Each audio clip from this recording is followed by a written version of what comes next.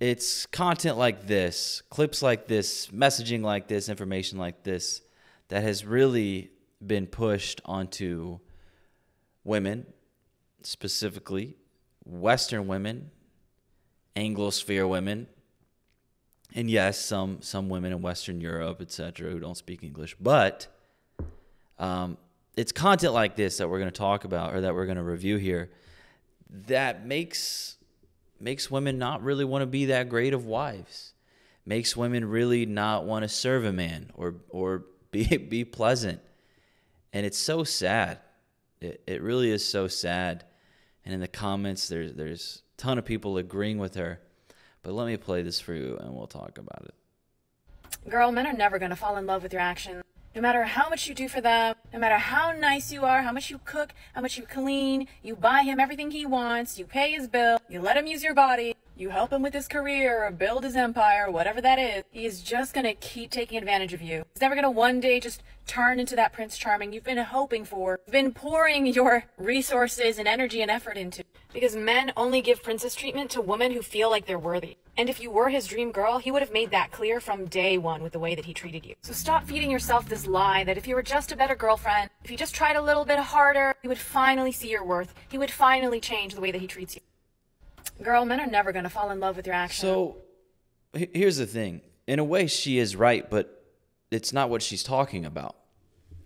She would be correct in saying that if a man doesn't find you physically attractive, doing all these things like cooking and cleaning and maybe even paying for one of his bills here and there isn't going to make him all of a sudden be madly in love with you and want to be with him. If she were to have said something like that, that is true. If a man, it really is visual, big time for men. And weirdly enough, some guys disagree with me on that. But I think they're lying. They'll say, "Oh, it's looks aren't that important to me." I don't understand that. I think you're probably lying. But anyways, if a man doesn't find a woman physically attractive, he doesn't think she's beautiful, even if she does all this cooking and cleaning and paying his bills or doing things for him, it's not going to make him really that attracted to her.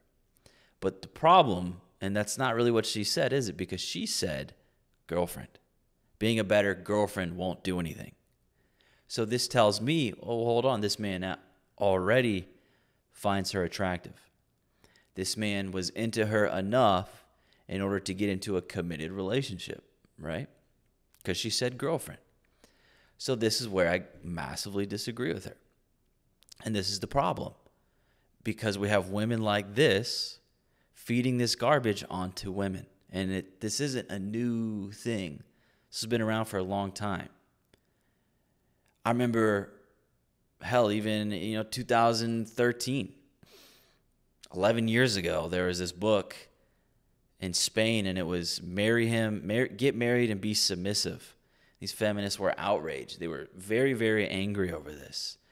So, I mean, going as far as back as like 2013 even. and yes, I know it goes even further back, but hell, even in that book, it told women to do the opposite of what she's saying, and the feminists were pissed. Women like her were pissed.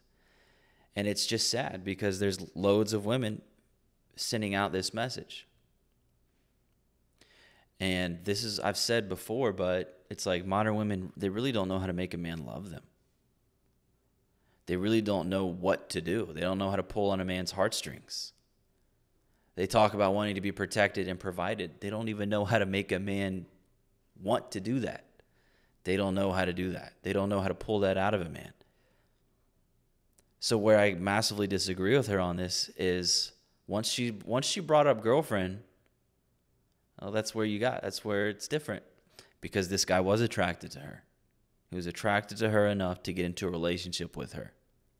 So her doing things for him will definitely make him also want to, because it's just reciprocation. And he sees that this woman is being feminine, friendly, cooperative. She listens. She's open-minded. She respects you. Of course it's going to draw out the best in a man. Why would it not? A couple of videos ago, I mentioned that study. And it showed that nice guys, yes, they do finish last.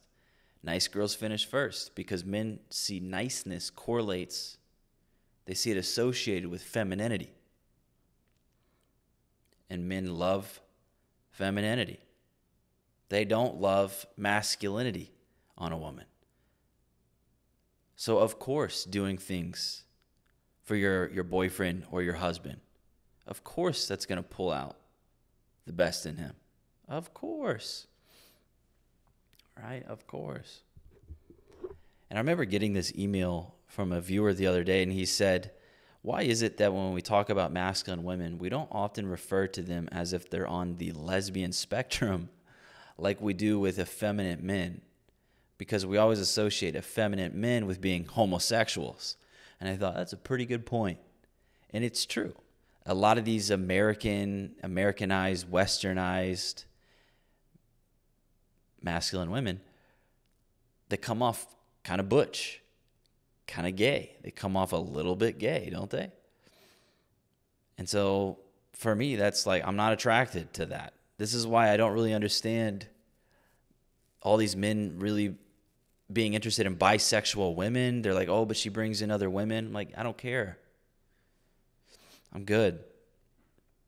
You know, that's why I also don't want to date a woman with lower sexual market value than me. Because if I date a woman who has equal SMV, I'm not really going to want to bring in other women. Yeah, you know, sure, eventually I might get tired of sleeping with her. But once you can put distance in between you two, spend some time apart, that can be changed, I think. But especially in the LTR marriage, I'm not dating down. It doesn't make sense to me. And so it's like, yeah, where I was going with that is, yeah, just a lot of these women come off very masculine and thus kind of gay. And the viewer made a great point. I thought that's a really good point. And sometimes I do refer to them as like butch. I have many times because they do come off as that. It's like, what, you know, where are the submissive, pleasant, friendly, cooperative, fit, non-promiscuous, soft-spoken, ladylike females out there? Well, women like her destroy them. This is a bad message, man. It's sad. And she's got it completely backwards. I don't know. Once she said girlfriend, once she started talking about an already established relationship, well, hold on. That's wrong. She isn't wrong if she's talking about a man not even finding you attractive. Because, yeah, men are more visual than women.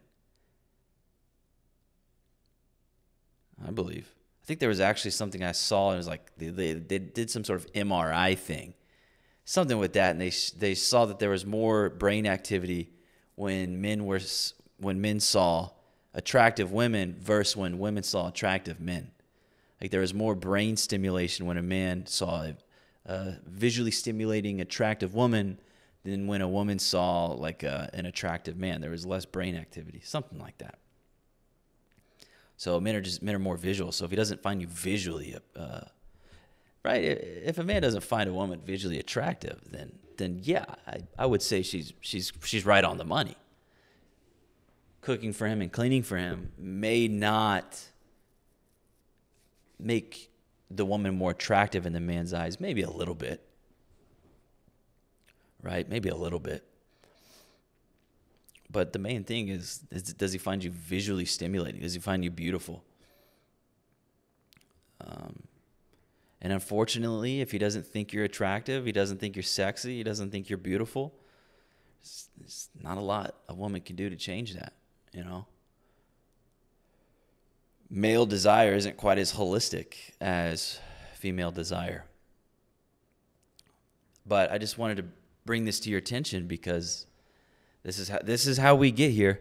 This is how we get to where we are. Women leading women, blind leading the blind, saying this stuff, man. And unfortunately, there's loads of women agreeing. Loads of women agreeing in here. Needed to be reminded of this today. Thank you. Facts. He took advantage of me. Learned from my ex-husband, and now I do the bare minimum. What? What? You're going to get cheated on? So you say bare minimum in relationship is what keeps relationships going? So this woman's a little skeptical. Rightfully so. And this woman replies to her. She says, yes, when you start doing a lot for a man, you look desperate. And a lot of men will use you. That's why men get built up. They then leave for women that didn't help them do anything. Fuck, dude. And again, I think a lot of these women look at these things through a female lens. Right? When you start doing a lot for a man, you look desperate, and a lot of men will use you. No, you get into a relationship with a man, do these things for him. He's going to love you for it. Absolutely. If he finds you attractive, it's pretty much good. That's all you need. This whole looking desperate thing, oh, who cares? We're not women. Are you hot? Oh, you're hot. Cool. I don't need other male opinions to validate my opinion on if you're attractive or not. I find you banging hot. You're beautiful. I don't care if you come off as desperate and you start doing things for me. What is that? No, that makes me want to give you a ring. You know, all this talk about marriage. Fuck, dude. Crazy. And this explains a lot. This is why they are the way they are. Because they believe this shit. They don't get men, dude. They don't understand us. But yeah, I thought I'd bring that to your attention. Pretty crazy. And all the women in the comments, yeah, true. I disagree massively, obviously. But anyways, yeah, hey, if you're new, leave a subscription. Or if you haven't subscribed yet, go ahead and do that for me. But I'll see you next time. Bye-bye.